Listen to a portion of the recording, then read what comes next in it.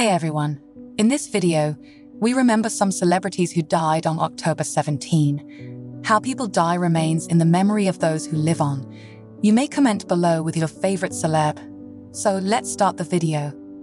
Danielle Darrieux, born on May 1, 1917, and died on October 17, 2017. Danielle Yvonne Marie Antoinette Darrieux was a French singer, dancer, and actress who worked on stage, TV, and in movies. Since 1931, when her film career began, she has been in over 110 movies. Her 8-decade film career made her one of the most iconic figures in French cinema. In 1985, she was given an honorary César Award for her many years of hard work in the movie business. She is still working after 8 decades in the business. In 2007, she did the voice of the main character's grandmother in the animated movie Persepolis, which is about how the Islamic Revolution affects a girl's life as she grows up in Iran. Danielle Darrieux died on October 17, 2017, 5 months after she turned 100 in May 2017. Her death was caused by problems from a fall. Sylvia Kristel, born on September 28, 1952, and died on October 17, 2012. Sylvia Maria Kristel was a Dutch actress and model who appeared in over 50 films. Starting in the early 1970s, when she played Emmanuelle for Just Jackin, Sylvia Kristel became well known all over the world. She went on to star in 2 more sequels. She has been in a number of European movies, the most famous being Julia, 1974, in which she played the title role. She moved to Hollywood in 1979 and got her first role in The Concorde, Airport 79, which was made by Jennings Lang. Lang also cast her in the 1980 comedy The Nude Bomb. Sadly, on October 18, 2012, at the age of 60, Sylvia Kristel passed away peacefully in her sleep from cancer. Frédéric Chopin, born on March 1, 1810, and died on October 17, 1849. Frédéric Chopin was a Polish French romantic composer and pianist. He is best known for his piano concertos and solo piano works.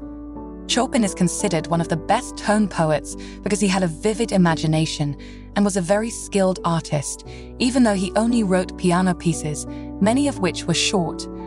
When he was just 7 years old, he had his first piece published, and a year later, he was doing performances.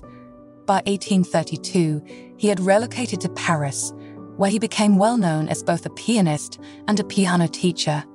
His compositions for the piano had a significant impact. Tennessee Ernie Ford, born on February 13, 1919, and died on October 17, 1991. Tennessee Ernie Ford, whose real name was Ernest Jennings Ford, was a popular American singer, television personality, and actor in the 1950s and 1960s.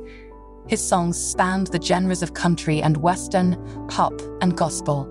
In 1951, thanks to songs like Mule Train and Shotgun Boogie, he had already achieved widespread recognition.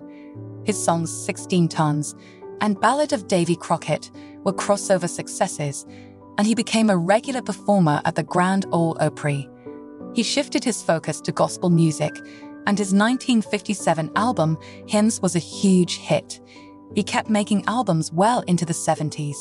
Janice Rule, born on August 15, 1931, and died on October 17, 2003. Janice Rule, an actress with a wide range, was born on August 15, 1931, in Norwood, Ohio. In 1951, Janice made her debut in the star-studded film Goodbye, My Fancy. In the 1958 comedy Bell Book and Candle, she played James Stewart's love interest competitor and was ultimately driven away by the witch Kin Novak. In the premiere season of the groundbreaking science fiction show The Twilight Zone in 1959, Janice played the character of Helen Foley. Janice Rule's acting career covered a wide range of genres and feelings, from science fiction to comedy to playing free-spirited women to playing strong women. Thank you for watching our video and remembering those celebrities who have passed.